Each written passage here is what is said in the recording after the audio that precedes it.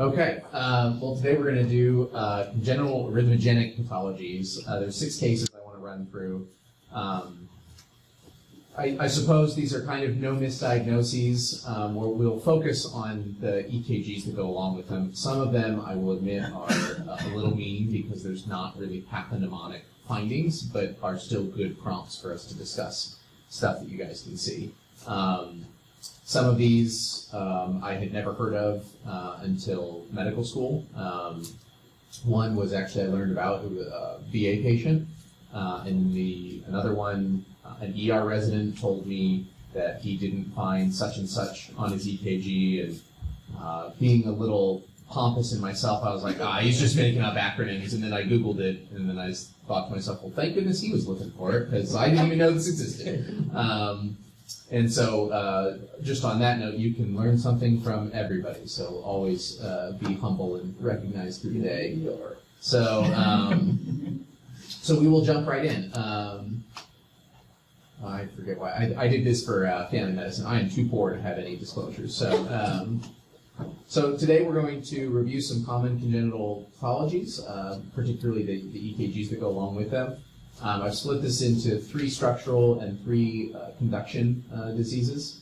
We're going to briefly touch on the pathophys and the causes of these diseases, diagnostic workup, and kind of what to include when you're asking for somebody to consult on these patients, and then general management plans to hopefully increase some comfort for you when you see these patients back in your office and kind of understand did every box get checked, or why was a box not checked? So, almost all of these really benefit greatly when we catch them early. And a lot of these fall under the umbrella of you know what you know, and you don't know what you don't know. So that's why I wanted to just expose you all to them. Some of them truly are just incidental findings. You happen to do an EKG for some other reason, and then you catch this. And that's the big point about knowledge is power, is knowing these little subtleties can really help your patients get plugged into the right people early. The catastrophic consequences, as you could probably guess, some of these can lead to things like VT, VF. If that happens out and about, and they don't have a device, and they don't, they're not next to somebody doing CPR, that would fall under the category of, catastrophic. So, so with that, we'll jump in. This is just to remind you all. I'm going to quickly read through this. We all did basic EKGs last week, but there's nothing to be frightened about. This is a normal EKG. We've got a normal axis with positive vector in our QRS here in 1, positive in lead 2. If you do 1 in ABF, that's also positive, so this is a normal axis. We have a nice regular rhythm here with an upright P wave in lead 2 before every QRS, so this is sinus rhythm. Its rate is 300, 150, 175, about 63, 65 beats a minute. Our PR interval is less than 1 big box, so we don't have a first degree AV block. There's a P for every QRS, so we don't have any dropped beats.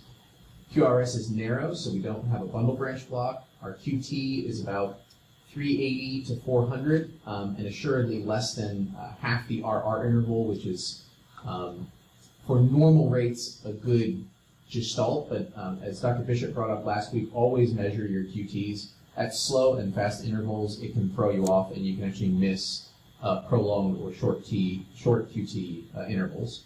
Our R wave progression is normal. We've got a little ditzel here. You should always have an R wave by V2. It gets tallest in voltage probably by V5, V4, which is normal over the large mass of the left ventricle anterior lateral wall. And no real signs of ischemia.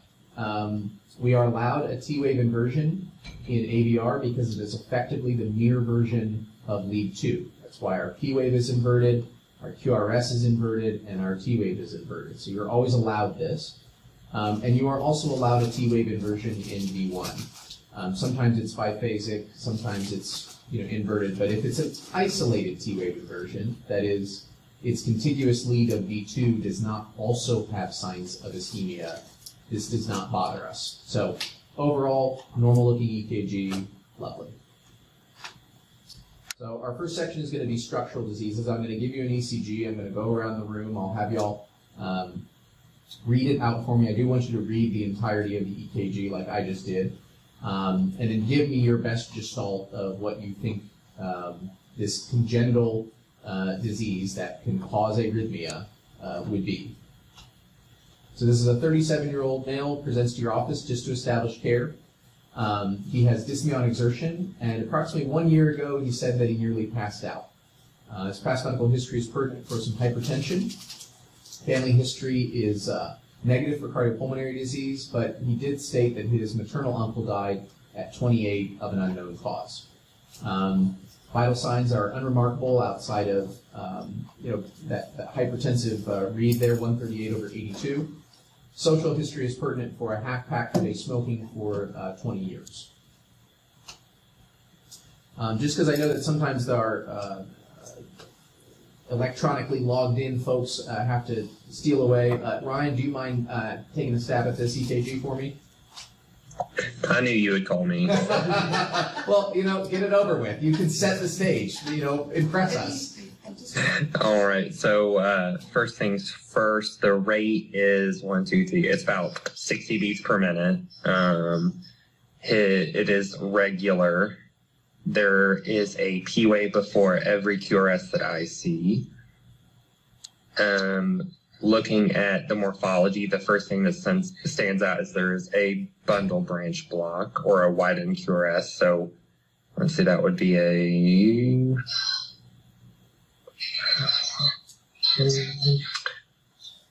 That is a right bundle branch block. Good. And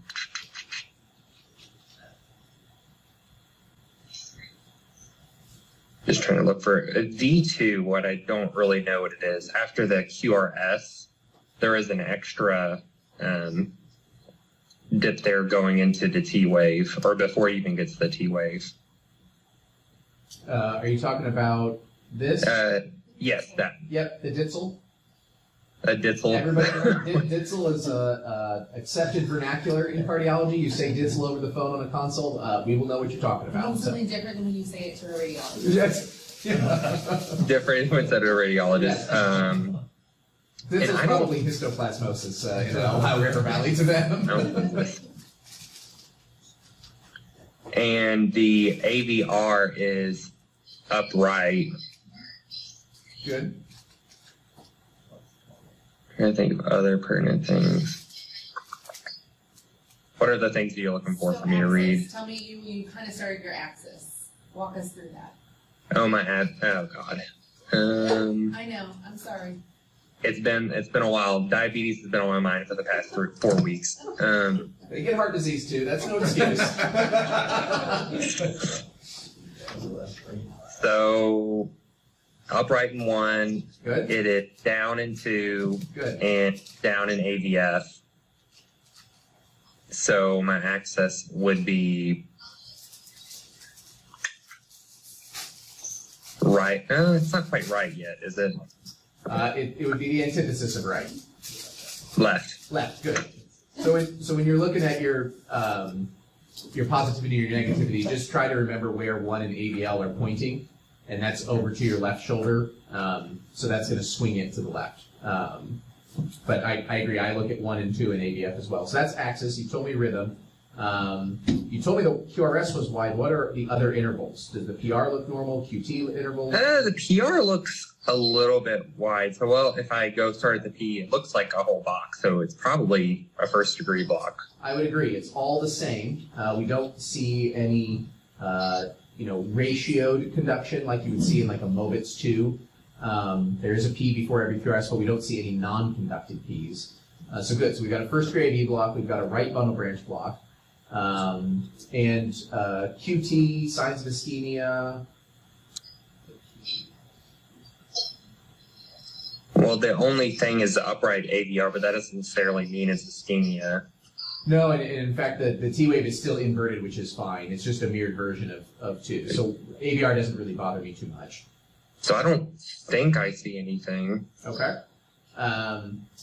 We have early R wave progression just because the right bundle, that's perfectly diagnosed. Our terminal deflection in V1 is positive, which means it's going towards V1, towards the right side.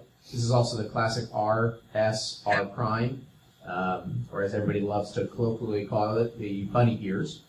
And for everybody who was there last lecture, we look at V6 to confirm that, and our terminal deflection is appropriately opposite, because we're looking at the same bundle branch block from two different angles. Does this T wave look normal to you? No. Is this one? No. There's your answer. Well. So V3 through V6 don't really look normal, and those are over anterolateral aspects of the LB. And you know, we talked about physiologic discordance in bundle branch blocks, where the T wave looks abnormal because our conduction is abnormal, but these are particularly odd looking. We would normally expect this to just be a normal upright T wave because of my right bundle, and would expect this to be negative, but these just don't look right. And his history, shortness of breath, you know, for a year in somebody who's got a pertinent family history. I told you his uncle died at 28 of an unknown cause. The general pathology you're thinking this patient is presenting you with is what? Not even necessarily the diagnosis that you just saw, but the general umbrella term is he's coming to you with what? Somewhat. So like shortness of breath, he's got some abnormalities on his EKG, he's got hypertension, he could have heart failure, just in general. Oh. That would be on your differential. But if young people are dying unknown, he has a familial you know, history of what could possibly be sudden cardiac death.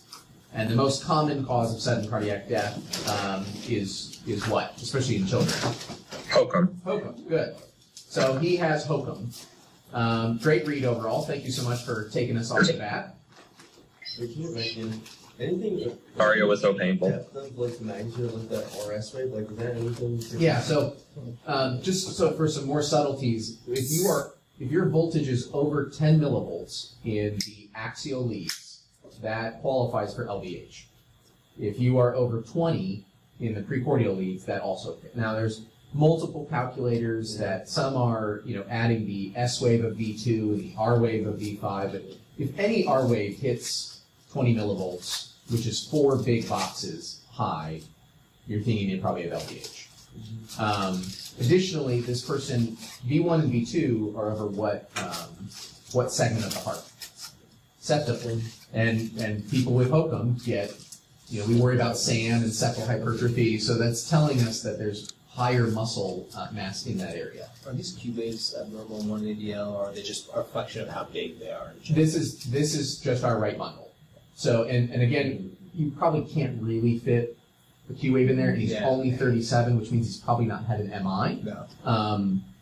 But good. And additionally, he has a left anterior fascicular block, which is when 2, 3, and AVF all have negative vectors. And remember, you have to have all 3, so you can't just have 2. So this is not a healthy-looking conductive system. We've got a first degree AV block, a left anterior fascicular block, a right bundle branch block. We've got ischemic T waves, LVH. This is not what a 37-year-old should look like, especially one with a familial history of sudden cardiac death. And I would like you to think about the stem of that. Even before you saw the EKG, my hope is you would be able to answer the question right if it reports, right? Obviously, the EKG is a clue because sometimes you don't have this history, but on an exam, like you should probably almost always be able to answer the question based on this stem. And then the EKG is bonus points if you're able to tell them. So 1 in 500 have hypertrophic cardiomyopathy, not necessarily obstructive. So it is not a rare disease. This is something that you will all see at some point in your careers. It is the leading cause of sudden cardiac death in children and young adults younger than 30. And it is autosomal dominant, typically with a variable penetrance. I believe there's a number of genes that can lead to this, but beta-myosin heavy chain, or the MBPC3 gene, is the predominant genetic cause of these. These people can present with heart failure or ischemic symptoms. They can have pre or full syncopal episodes, and their annual risk is a little less than 1% of sudden cardiac death. But assuredly, that is much higher than the rest of us, especially at this young age. How do we diagnose it? And this is also very, this presentation is shared with Dr. Bishop. Please feel free to review it before your boards. Your exam on this is classic board fodder. They're going to give you some fancy murmur, machinations, and then ask you to nail the diagnosis. You're going to have an apical precordial pulse that is laterally displaced. So because they've got so much LVH, their precordial pulse is going to move over more towards their mid-axillary line. They can have an S4. They can have a paradoxically split S2. They have a harsh systolic crescendo-decrescendo murmur at the left upper sternal border that goes down to the left lower sternal border without carotid radiation. And that's the big thing. Because what else is crescendo-decrescendo systolic murmur at the left upper sternum? AS. And classically they're going to give you, well, it radiates to one or both of the carotids, or they'll give you, they'll additionally have parvus tardus pulse. That's leading you to aortic stenosis. This leads you away from aortic stenosis. Your echo is the big ones. On all my slides, the bolded diagnostic stuff is really where you're going to nail this diagnosis. And you're going to have asymmetric LVH. You may or may not have systolic anterior motion of the mitral valve, which can swing out into the LVOT because our leaflets of the mitral valve are anteromedial and posterolateral. So your anteromedial in systole is going to swing out, and then you're going to have, that's going to block your LVOT, limiting your outflow, therefore limiting cardiac output, therefore causing syncope, presyncope, ischemia, etc. You can have mitral valve prolapse with regurgitation with these. Your ECG, there's no real hard and fast specifics, but it's getting that 10,000-foot view. The patient's going to tell you what they have. So they can have right or left atrial enlargement from backflow and back pressure. They can have inferior Q waves.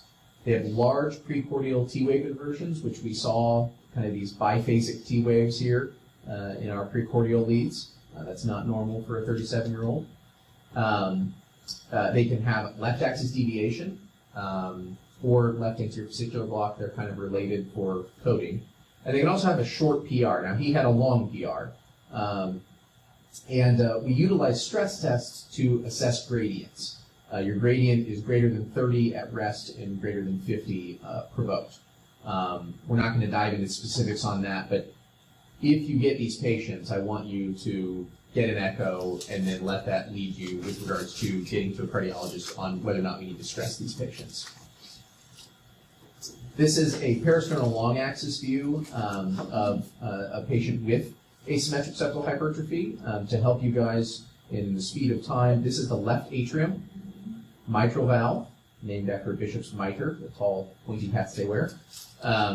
This is our left ventricle, left ventricular outflow tract, which you can tell we're kind of encroaching on that. Aortic valve, which isn't super well seen here, but you can kind of see a little echogenicity here. Aortic root.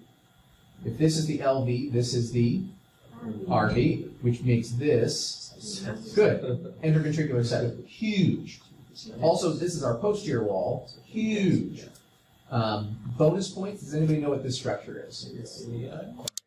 Aorta, which perfect, descending aorta, good, because it will wrap up here, kind of come towards us, and then down. So well done. So this is not normal.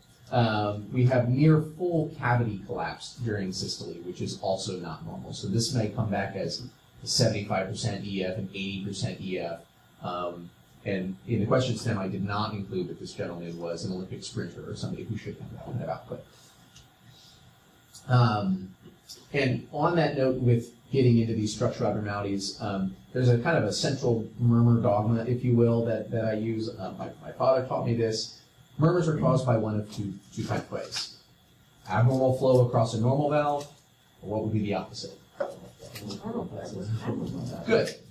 these are just when you think to yourself when you hear that, just think to yourself, okay, is this normal flow across an abnormal valve, people with MVP, people with aortic stenosis, those kind of things, or, especially in our patients with end-stage renal disease who have a fistula, this is a flow murmur, abnormal flow because they're bypassing their capillary bed just across normal valves.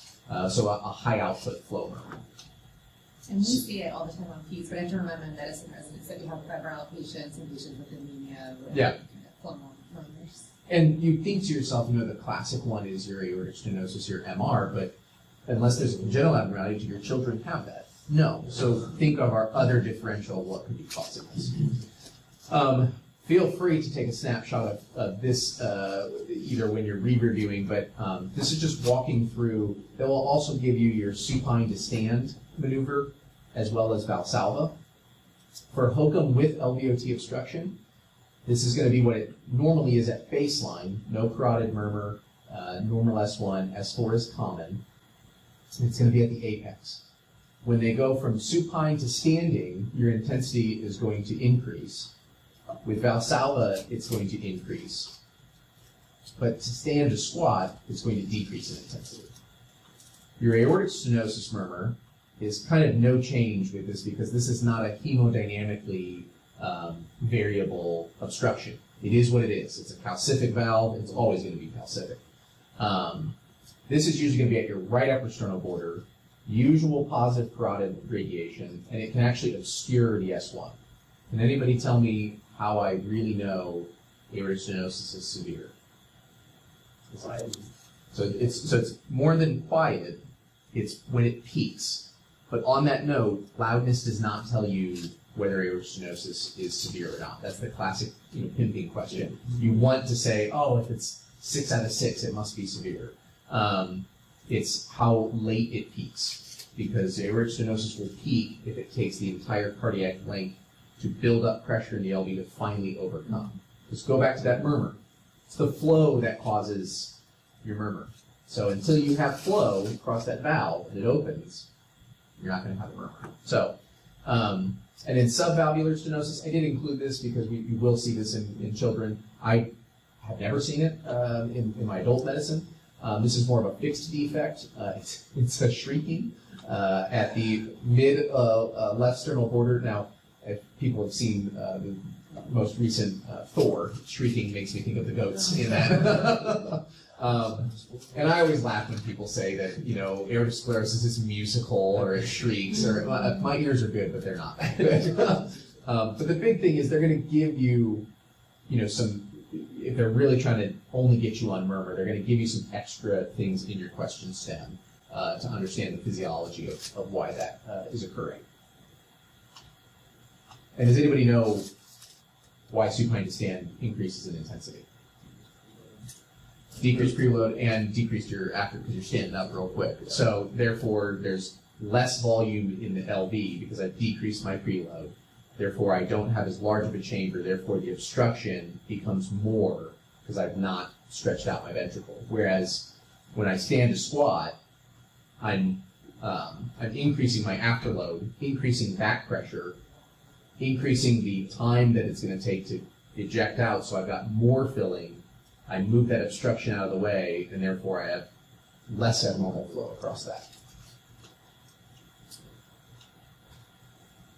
Here we go. So I'll let you guys move through that. But this is, if you know anything about murmur, probably for your boards, it would be MR, AS, and HOCM. Those are kind of the classic ones I really want you to. And this is like your statistics. You either know it or you don't, in some regards. So if you don't understand the cardiac physiology, this is not going to make sense to you. Management. First-degree relatives should have genetic counseling, gene testing in the actual nidus patient. You're going to have a 12 to 18-month echo plus an ECG in the first-degree relatives beginning at 12 to kind of middle-aged. You want to treat systolic and diastolic heart failure. Now, this is before the most recent guidelines came out. But your alpha and beta blockers are good. Non-dihydropyridine calcium channel blockers, DILT and verapamil. Others kind of have unclear roles. And obviously, if they have Systolic heart failure, in general, we want to avoid the diltiazem, the verapamils, and it's more ACE inhibitors, ARBs, your ARNIs, which is your Entresto. And now beta blockers have actually taken a back seat. Now all of a sudden we don't think that those necessarily do anything. And those were our bread and butter med. Avoid competitive or endurance sports and exercises. Treatment is myomectomy, alcohol ablation, which is done by a catheter, permanent pacemaker if they have conductive abnormalities. Mavacamten is the new one on the block. It's, I think, in its phase 3 or phase 4 trial. It is a direct cardiac myosin inhibitor. Because remember, beta cardiac myosin was one of our causes. It is the first drug on the market that actually treats the root cause of HOCM, as opposed to just kind of, I'll put you on some heart failure meds and keep my fingers crossed. So, our main goal is to prevent sudden cardiac death. This is surgical myomectomy. Sorry while you're eating. But this is a view down from the root through the aortic valve. This is one leaflet, that's another, and another here. And we're cutting out the septum and reducing that hypertrophy by literally just removing some muscle. All right. Case number 2, 27-year-old male presents with syncopal episode to the ER and has a troponin elevation of 0.5, the old ones, and his orthostatic blood pressures are negative. On further history taking, he states that he has had multiple presyncopal episodes in the past while mowing the lawn. He has no pertinent family history. Vitals are unremarkable. Social history is negative. Justin, have at it. Alrighty, so the rate is 75. Rhythm, there's a P wave before every QRS complex in the upright to the sinus. Axis is normal axis. And in terms of blocks, no first degree block, QTC looks like it's prolonged based off of Exactly. It's kind of difficult to pick a lead. Now, you always want to go by the longest one, but in general, this has got a nice QT, that's got a nice QT. Yeah. Does that look A, half the RR interval? No. So it's less than that. Yeah. And if we measure it out, this is 200, about 400. So that's normal. And we're not at a faster normal rate, so our QTC should not be far off from that. Good. Ischemic stuff. There's inverted T waves in V1 through 5 basic 4, so like 1 through 3. Good. Obviously that was SC segment elevations, and I don't think there's really significant depression. Is there any other T-wave abnormalities? And the 3 and 8, yeah. Good. And what is that distribution? What region is that? Inferior. Good. Yeah.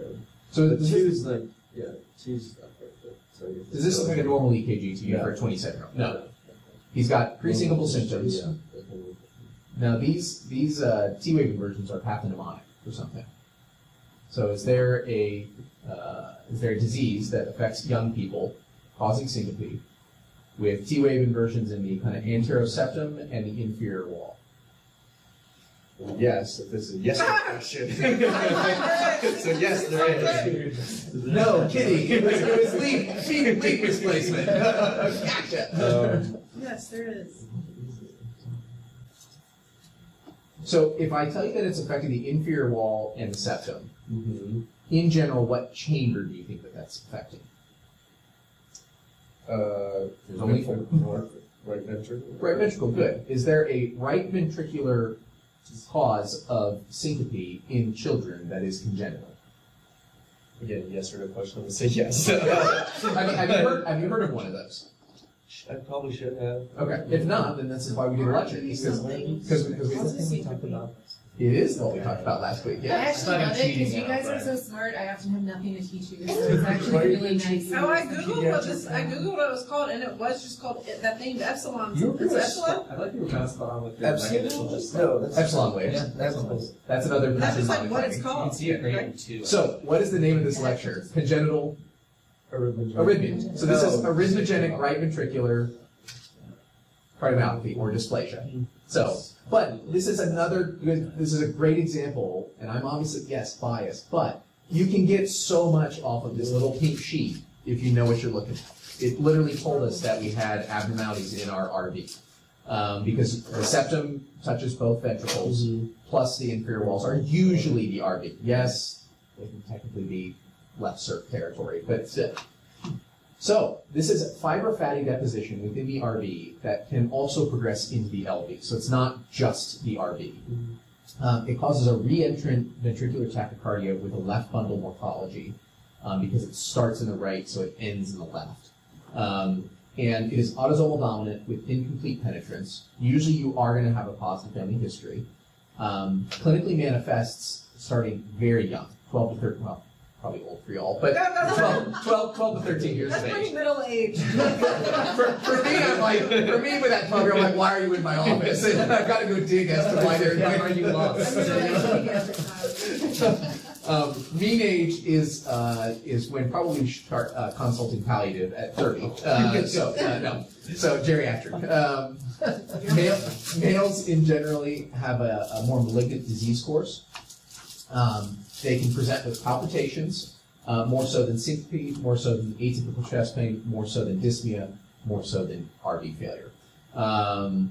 But your RV failure can absolutely present like your normal cardiomyopathies where they've got JVD, pedal edema, or abdominal edema, but they're not going to have crackles per se.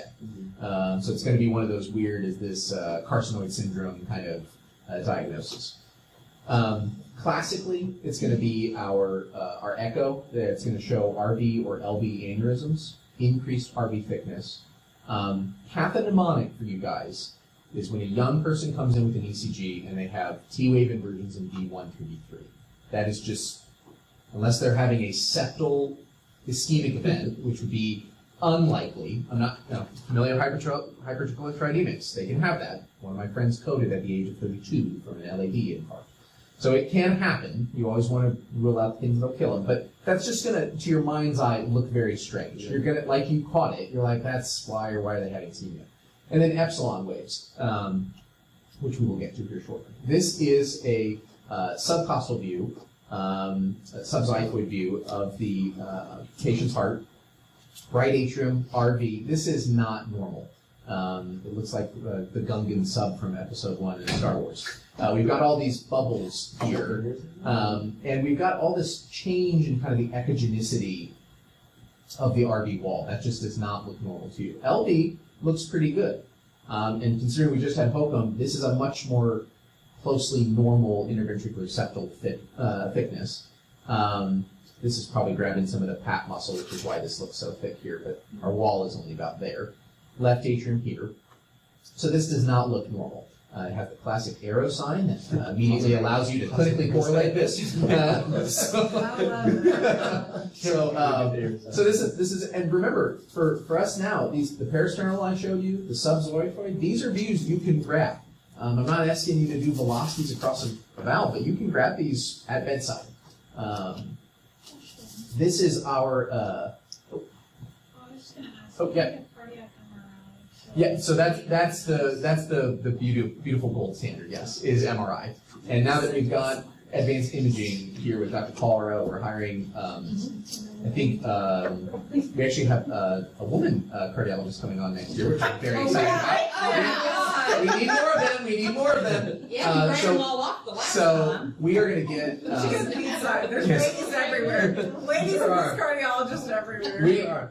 I think we're actually second only to ortho with regards to limited women disparity in our fellowship. But CT and MRIs are becoming more and more available to us in our hospitals. Now, for all I know, especially over at Norton, it's probably really available to do. But MRI is the classic thing that's really going to let you show late enhancement with gadolinium, fiber fatty deposition. So very good call. The bigger issue is doctor. getting it covered by insurance. Exactly. Most of these are going to be your outpatient people, so you have to go through a lot of prior auth. Chris, for that EKG, is it normal to have low voltage in the interior leads because there's just infiltration of the their conduction is? Can be. normal? Is that This like a is- lead sign, or is that not at all? This probably would not really be tipped as low voltage per se, because I can't, when I read them, I can't code low voltage in high lateral and 2 of the 3 inferior leads. Okay. These meet voltage criteria. But to your point, because we all went debt $250,000, don't let a machine overread you. This also tells you that something is inhibiting good conduction. Well, what can cause that? Fiber fatty deposition, amyloid, sarcoid, all these, alcoholic cardiomyopathy, dilated cardiomyopathy. So again, that's a good catch of what these can tell you way before you even get to the echo. So that's the echo. Another good example, these are epsilon waves. These I literally will call ditzels. I lightheartedly, told Ryan that he absolutely can do that. Looks like the poor guy had PTSD. He's already. but we've got inferior T-wave inversions. We've got epsilon waves after the QRS, which are just these little schmutz, ditzel, any other fun Yiddish words that you know, that just don't look right. That's not a bundle branch block. This is a normal kind of, RS complex, but this catches your eye, and you caught it, which is very, very subtle. But again, these are young patients who should not have T-wave inversions in actual contiguous leads. So you're gonna realize to your mind's eye it's not normal. What advocate for calling these cat ears instead of rabbit Yeah. ears? Yeah, or a bundle Or a branch? bunny. Yes. What's the physiology? The calico sign. The conduction that's happening there. There's just like breakthrough late conductions in part of the market. So on that note, in all honesty, I did not read up as much as what I should have on that kind of subtlety as to what. And really, there's new evidence that comes up that like STEMI is actually PR or TP depression, but because it goes off of the TP baseline, that's why the ST looks elevated because of how the calculator does it. And when I was in med school, nobody really cellularly knew why that changes. Yeah. So, but it's abnormal conduction within that because of fiber fatty deposition. This, just to give you an example, this is not good. We got that one. I don't want Dr. Chu to be sitting there going, okay, like, am I ready? 150.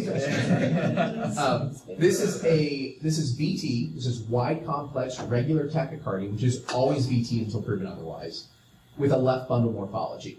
We do not have an RSR prime complex in V1. We have an R with a deep S wave. So terminal deflection is away from the right.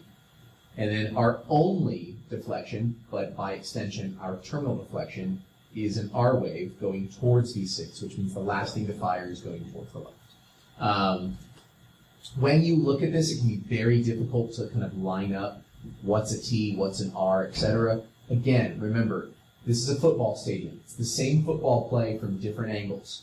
So you find a nice, one that looks, oh, here's my T wave. You just track that down. It all lines up. You then know what the T wave looks like here. You follow it over, and then you track back up. So that's a very easy way to find your R's, S's, and T's when it can look quite frightening when it's sinusoidal like that. So how do we manage these patients? MRI, absolutely for scar quantification. It directly correlates to our VT potential. So MRI is really what we would love. You want to avoid competitive or endurance sports and exercise. We can pharmaceutically control it with sotalol, high-dose amio. Obviously, these patients, you are going to be co-managing them with your cardiologist. VT ablation is successful, but it's only temporizing. And you do want to look into ICD placement for definitive protection against VT. But ARVD and HOCM, absolutely no miss stuff. I'm sure you will see it on your boards, at least one, if not management questions, because as even if you're not going into pediatric cardiology, the MRI, you can give them a heads up. This is what we want to look into, getting people to genetic testing, et cetera, et cetera. So You'll probably see it on both reports. And it's important. I mean, for the geriatric med peds patients at 30, I need to know about it as well. So Where you actually have a lot of advantage. So I love the areas where we might have an advantage over everybody else because that's how you pass your boards, right? When you get more questions, No, for sure. right? So we're gonna hopefully slam dunk these on the medicine boards. And you help the patients way before I even get to see them. So if you catch them at 12 to 13, then they can come to me as, no, seriously, it's somebody already caught them. So, all right, case number 3. Before we move on, Yes. is it similar to like non-compassionate where you have to do genetic testing on that? So I believe so because I don't think we've nailed down every single gene that causes ARVD. And there's a smattering of stuff. Yes, I didn't really touch on that, but I just wanted to know like what I should be doing in terms of screening for things and various. I believe all of these, especially for the first, for your nidus patient, but for your, because it's autosomal dominant, you're going to want your first degree relatives to at least be a heads up, you may want to do genetic testing. Yeah, absolutely. 47-year-old male presents to emergency department with chief complaint of shortness of breath. Shortness of breath. Yeah, see if you could have fit that. So good. With shortness of breath. Further history is positive for orthopnea, dyspnea on exertion, reduced exercise tolerance, and paroxysmal nocturnal dyspnea. Patient has a BNP of 900, has +2 pitting edema bilaterally to his shins. Family history is pertinent for a mother with, quote, heart problems. Vital signs are pertinent for 94% on 3 liters knitted cannula. Social history is negative. So what do I think the patient in general has diagnosed? Heart failure. Good. And is pretty young, is not smoked, doesn't really have an overtly robust family history. So I'm thinking ischemic is less likely, even though that's the most likely cardiomyopathy. And then This is bad too. So rate is roughly 98. So it's 82, but I'll give it to you. it is a. Let's see. We have even morphology. I feel like maybe a touch of close to first degree. All normal. Well, let's not even see POAs. Let's find a QRS that starts on a bold line. Rhythm strip here. It's like here. This. So this one starts right here on a big pink line. So is it like long? So it's yeah. Let's see. And when you say a pretty good P wave, what's the P wave look like to you? So it's upright at least, but this one's kind of got a two. It's kind of got this like double hump, so it's kind of like maybe a large. It would be a sign of a large, but and it's not kind of got 2 humps. It's got 2 humps. You're absolutely right. So it's biphasic it's biphasic, but which component? The elevate component is a little bit. Or sorry, the left sided component is a little bit larger, so it looks like the left atrium. Wonderful. So this is what is this called then? Well, but what's the Latin? Latin words, Latin phrases? Sinister something. So if it's the left atrium, what valve does the left atrium then pass through? And if we're talking about P waves, it is a P mitralis. Good. So a P mitralis. The other one's pulmonary. Pulmonary, absolutely. Which throws you for a loop because it's not tricuspidally. Anyways, so QRS is wide as Good. well, and it looks like it's left deflecting on the left, so I would say it's a left bundle good. Pattern, and then you have sort of that normal ST segment and T wave afterwards, which could just be a function. Well, you already had the lecture last week, so I'm going to ask you to double down. Is it normal? I would say it's expected, but I would call it as more of a secondary cause of the LV. Perfect. It's physiologic discordance. Yeah. Good. Because you will get called on this. Other than that, got PVC in there. Fun. Where's it coming from? I'm kidding. You no. don't know that. You still do that. What's the most positive and guess an area that's fun. That maybe. Let's see. Other than that, there is some we talk about ST segment deviation in like the or the precordial leads, but it's kind of all the way. Yeah, it's kind of throughout. And this is concave. Yeah. This patient is presenting to you with new heart failure, so you do want to rule out that this is not a new left bundle causing this. And last but not least, it does have a it's not left axis deviation, but it's got a little bit axis. So I would actually argue that it is. So 1 and 2 are completely positive. Mm-hmm. This is a tricky one. Now, is 2 positive? Yes. but 3 and ADF are also negative. Yeah, I guess I use 2 as the tiebreaker because if it's isoelectric, it's 90 degrees from the LAD cutoff. Okay, so yeah, so if you use your perpendicular, that. So then I put them like above 0, but not at Yeah. 30, if you will. I would ask you to at least call this borderline. Yeah. If you're gonna utilize that. Yeah. But if I had to like put a number, I guess I'd put like -20, -15 on it or something like Okay, that. gotcha. Yeah.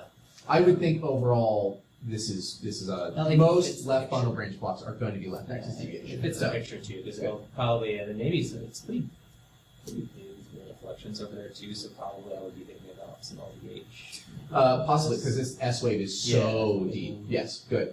Does not probably meet LVH criteria because these are less than 10 millivolts, so it doesn't get above this second large big box. So, much like we did with ARVD, we've got what type of bundle branch block? Left, which is in what chamber? LV. We've got a patient who doesn't smoke, overall has very limited risk factors for ischemic cardiomyopathy. He's in a heart failure exacerbation. So amyloid would be on your list, yes, but is young. So do young people usually get amyloid? Maybe a special genetic kind. For sure. But is there a special genetic kind of LV cardiomyopathy? Probably. There seems to be yes. And feel free to phone a friend back there. Non-compaction, so good. Oh. So we have non-compaction cardiomyopathy. There's actually a lovely patient. I believe he's doing well at the VA. This was my first exposure to this. And I was on a rotation with Dr. DeFilippis, and I was reading through my echo. This is another big important thing of read through the entire echo report, not just the interpretation summary.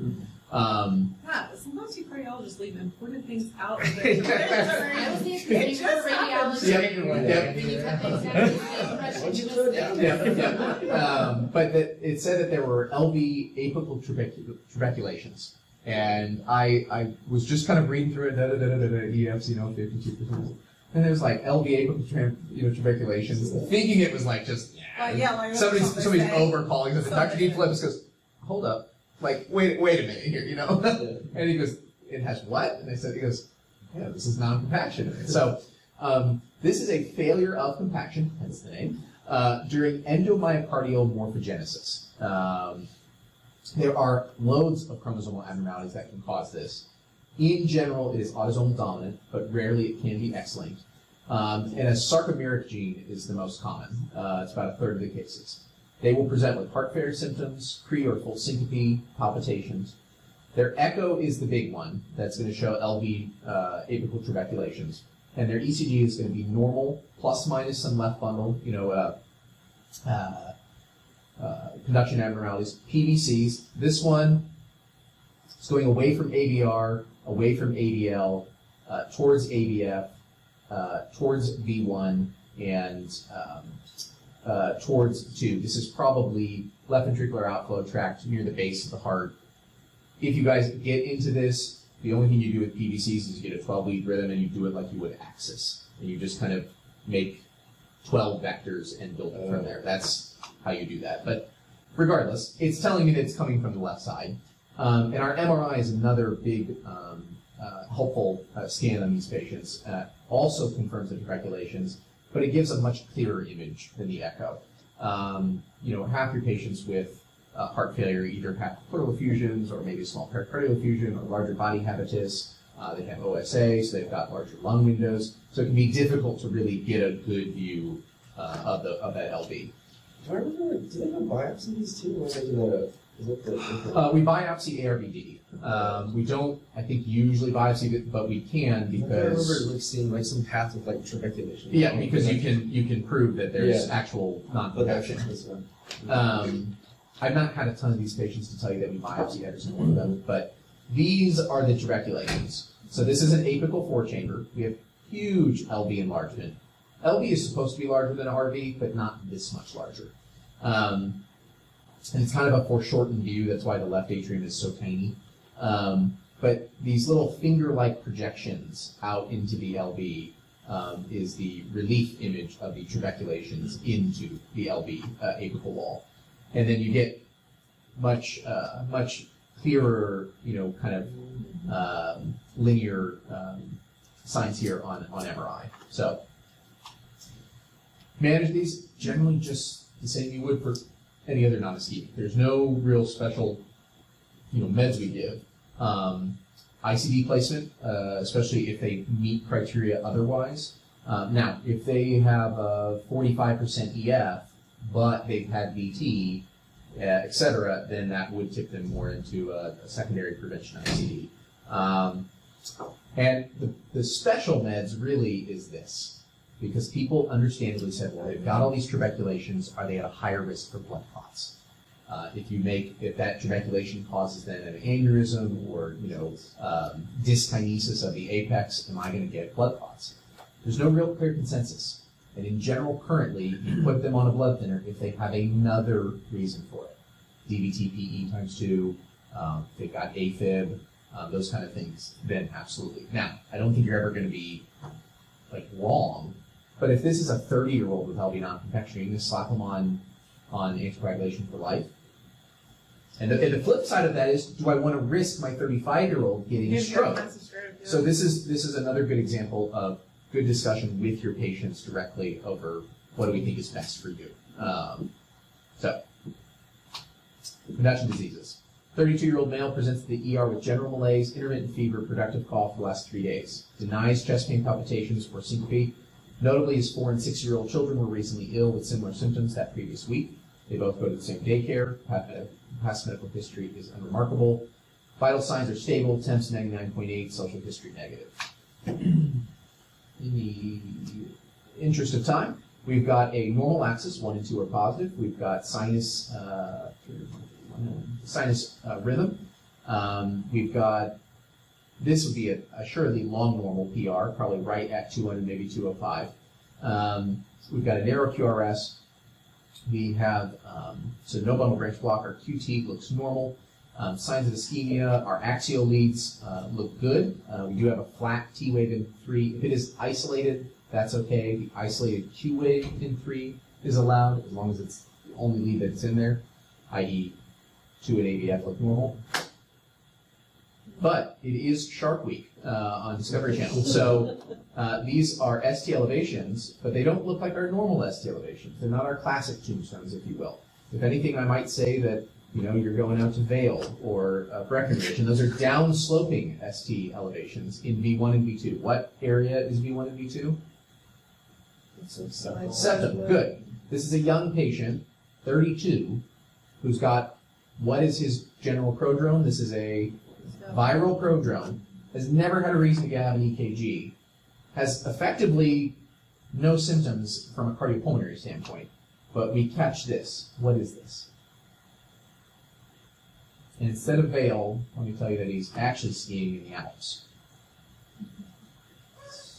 I love it, Dr. Bishop. That was my awful humor. Swiss, but where are the Alps also? It's not just Switzerland. They just have the best banks. Italy, good. Italian. We're right there. We're knocking on the door. You know the name. It's what? It's not nonsense. This will kill you. I remember those TS from last week now. So this is Brugada pattern and syndrome. This patient is presenting with Brugada pattern because he is not presented with syncope and or VTVF. And this stem is actually, my dad was 20 years in practice, and this was the first Brugada he had. Came in with this stem. Young patient, had never had a reason to get an EKG otherwise. The ER appropriately calls it, you should come down here. Look at this. This is a sodium channelopathy. Do remember that. That could be on your boards. They're not going to ask you the gene, but it is a sodium channelopathy that is septal focused. If they're asymptomatic, it's pattern. Symptomatic is syndrome. Non-sustained VT is pattern. Sustained VT is syndrome. It's 2 to 9 to 1 in males, so male predominant, autosomal dominant, and mean age is about 40 years old. Tenfold increase in patients with schizophrenia compared to no schizophrenia. And I don't think they know the etiology of this. And I don't think it's necessarily from a pharmaceutical cause, because this is a genetic cause per se. Now, to your point, see if it's people on medicines. yes. Or like if they just have 4 Presentation, incidental finding versus sudden cardiac death, sustained VT. Diagnosis. So there's no viral prodrome association, like no viral prodrome exacerbation. Not well. That was- So it could, in the sense of promoting electrolyte abnormalities, hypovolemia, ischemia, But etc. if you got this EKG on the same person like a week before you had the viral He could have, Same thing. he could Yeah, that's still have that. But sometimes these viral prodromes will also exacerbate Okay. your channelopathy and seeing it on EKG. So like TTEs having an old EKG that was normal doesn't preclude this from being Brugada. Correct. Okay. Correct. Once you see that EKG, Yeah. They've got yeah. Cool. Echo, usually normal. Structural heart disease not associated with Brugada. ECG, classically downsloping or saddleback ST elevation in V1 and V2. That will be your stem on your boards. They're not going to give it to you V3, V4. Drug challenge, sometimes with sodium channel blockers in select patients. In genetic testing in the syndrome, but not the pattern. Type 1 versus type 2, I will let you guys read more about this. Type 1 is usually what you're going to get on boards because it's the one that we all know. There's actually 3 types, if I'm not mistaken, of this. 3, as you could guess, is a mix of 1 and 2. The saddleback, though, for all of us that are not taking parts boards, is way too picky to get you to a non-ischemic channelopathy as your diagnosis. You're going to appropriately say, rule out STEMI, like activate the cath. Management, this is long, but this is your flow chart to kind of figure out, do I need to put in, an ICD? Do we need to, do anything else? But I will let you review that on your own. ICD for the algorithm. Antiarrhythmic, the sodium channel blockers, that's a test for these patients. We don't leave them on it. So don't have them on flecainide or procainamide. Amio is probably going to be your bread and butter that you're going to normally expect to see your patients on. I've never seen anybody on quinidine. Ablative therapy in patients with an ICD who have recurrent shocks but they've failed pharmacologic therapy, we can try to go VT ablate them. Avoid sodium blocking psychotropic drugs, to your point, lithium, TCAs, oxcarbazepine. There's actually a wonderful just website for this, brugada-drugs.org, to kind of make sure that your patients are on safe stuff.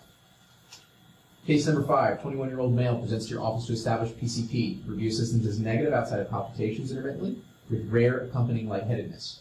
They have no pertinent past medical history or family history of sudden cardiac death. Vital signs are good. Social history is pertinent for heavy caffeine use with coffee and Bang energy drinks. Occasionally use a vape pen. I cannot tell you guys, I always forgot it as a resident. I forget it a lot even as a fellow, but now that I really want to go into EP, I'm starting to remember it. Ask about caffeine use. You guys might already be really good at that with your med-peds patients, but especially for chest pain, palpitation, syncope, and the use of pre-workout and all the stuff that we've got now, ask this. I would argue do it for all your hospitalized patients because caffeine withdrawal is a common cause of headaches in the hospital, and you can give somebody some Duracet or an extra cup of coffee and prevent like workup and other medications that you might not need. Very good point. So this should just be included in that because this is the most heavily abused drug in the world, is caffeine. So Just consider We your all are. drink- I don't know what you mean. So to get together, our axis is what? Well, Positive 1. Normal. Normal. Good. Are we irregular or regular? You're irregular. Irregular. Good. Our rate is fast or slow or normal? On average. On normal. Normal. Let's do our intervals. Is our PR normal? No, it's a little short. Good. Is our QRS normal? No. It's a little long. Is our QT normal? So it's probably at 450. It's probably okay. Good. Our wave progression is a little late, I would agree. V5, probably V6 is actually the tallest. And you said the QRS is wide, so what kind of bundle branch block do we have? Good. Left bundle. Good. Do I expect a left bundle in a healthy 21-year-old male? No. And I already told you about Hokum, so you know it's not going to be Hokum. This is conduction. It's not It's conduction. Good. That's the signs of ischemia. This is probably physiologic discordance, a little depression of the ST, a little abnormality of the T wave. This is isolated. Oh, we've got it here, so that's a little abnormal. This is some physiologic discordance. Now, pathognomonic findings. I told you guys last week, save those for the end. Anything here that you see for somebody who would have lightheadedness and delta wave, absolutely. He says very banally, or however you verbify that word. So we have a delta wave, good, which means we probably don't have a bundle branch block per se, but we've got this short PR and this, we're going sailing. We've got this nice delta wave here that feeds right into the QRS. So what is this diagnosis? What does this patient have? More broadly, they have more specifically than that. There's a middle ground. I'm telling you this in case you get it on, because they won't always give you WPW. Ectopic reentrant. Reentrant, good. Yeah. So the reentrant tachycardia, he's not tachycardic here. Where does it reenter between? Not at the node, which means it's not AV NRT, it's AV RT. So AV RT is the broad umbrella term for that Wolff-Parkinson White is included within. So it has a distinct accessory pathway in addition to our normal pathway. Our AV pathways otherwise are normal. A premature beat, atrial, junctional, or ventricular, can trigger re-entry through this accessory pathway. Because what does the accessory pathway not have? A node. There's no compensatory cause. There's nobody telling them, sorry, school children are leaving the school. We have to stop here. Presentation. Pre and full syncope, palpitations, chest pain, shortness of breath, dyspnea of exertion. Echoes, usually normal. ECG classically has a short PR, a bundle branch morphology, delta waves, and tachycardia. You can have orthodromic and antidromic. You will most likely not be asked this, but orthodromic is much more common. It's going to have a narrow complex QRS, no delta wave, because antegrade conduction, normal conduction, is through our AV His pathway, which has our compensatory pause, which means our PR is normal, and I don't have this slurring. Retrograde conduction, though, is through the accessory pathway. So they can have a ventricular rate between 150 and 250. Antidromic is relatively rare, albeit it's what you're going to be tested on, because it gives you that wide complex QRS, the delta wave. Why do we have delta wave? Because our antegrade conduction is through the accessory pathway. We have no pause, which means our PR looks abnormal. Our retrograde conduction is then through the normal AV His path. Same ventricular rate. For our orthodromic management, vagal maneuvers, AV blocking, IV therapy, adenosine, verapamil, beta blockers, those work. Why? Because the normal flow down that's propagating this is through the AV node. So if I give them an AV node medication, we're good to go. We slow them down. You can do radiofrequency ablation for symptomatic patients, in particular, people like athletes, truck drivers, pilots, patients that are in special groups. I don't want my pilot passing out. In fact, the worst question I had on ABIM, I think it was ABI News, step 3, was an airline pilot with an asymptomatic second-degree Mobitz 1. Now, normally we don't do anything for those patients, and I believe that was the right answer. That's what I clicked. But they're going to tell you, oh, by the way, they've got 250 souls with them on board. Are you going to give them? Are you going to give them a pacemaker? We're going to leave it to chance. So, exactly. That was the no.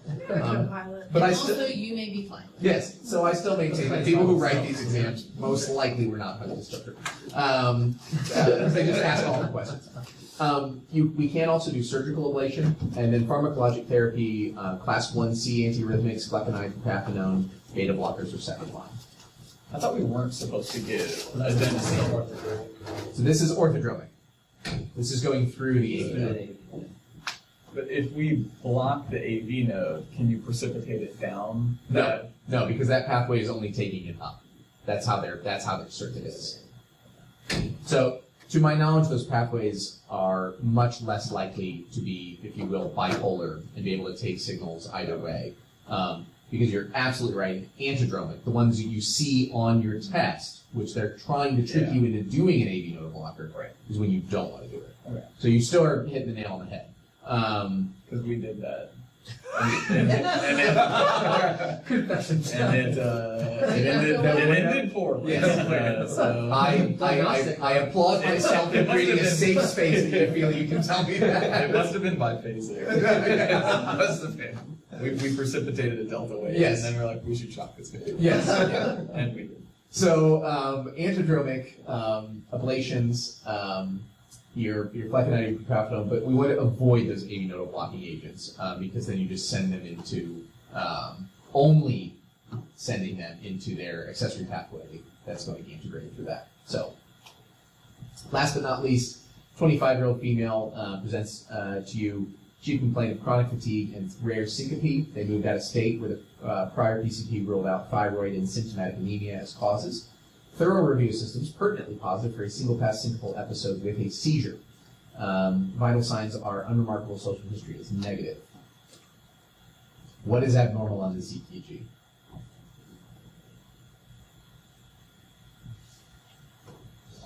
Long QT. Good.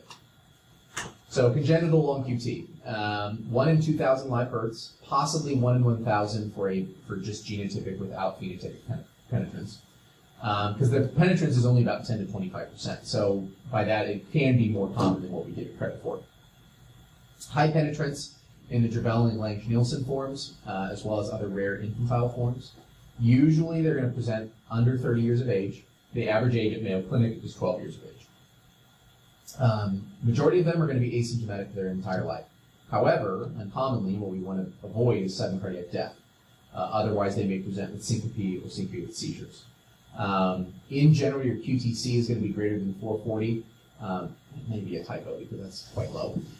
We want to avoid polymorphic VT or torsade de pointe, which is, I saw that once when I was a med student. She self-converted out of it, but did go into the torsades. And they also can be sinus bradycardia. That's another good point. Again, let me bring back what Dr. Bishop said. Hand measure your QT so you don't miss this kind of stuff.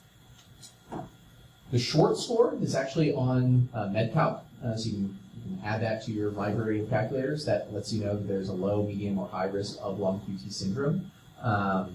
When you measure it, beginning of the QRS to the end of the T, do not include U waves unless the U wave is actually part of the T. V2 and V3 are particularly useful because that's where QT is usually the longest. And this is not a, like, it's 450 on a Friday, I don't want to worry about this, I'll just take it from 1 at AVL because it's fine there. But V2 and V3 are long. You look across the entire ECG and you find whatever is the longest and you take that as your measurement. Really want to take a detailed history, sports, noises, emotion, even things with sleep, because there are different types of congenital long QT that all have different predisposing factors. Which you don't want to happen. So, as you can tell, this vector is an R and an S, and these are just R, so that's kind of twisting of the point, so it's polymorphic VT. That's the other buzzword, polymorphic VT, if they don't give you torsade de pointe on your boards. That's the question, or that's the answer, polymorphic. Management. You want to limit exercise more specifically in long QT1. There's high risk of events in long QT3 during sleep. And there are specific mutation recommendations that, in the interest of this lecture, I'm not going to dive deeply into. Initial pharmacologic therapy, beta blockers reduce both sudden cardiac death and syncope. Propranolol and nadolol, though, are preferred, so it's more of our non-selective beta blockers. Metoprolol, oddly enough, has significantly more breakthrough events.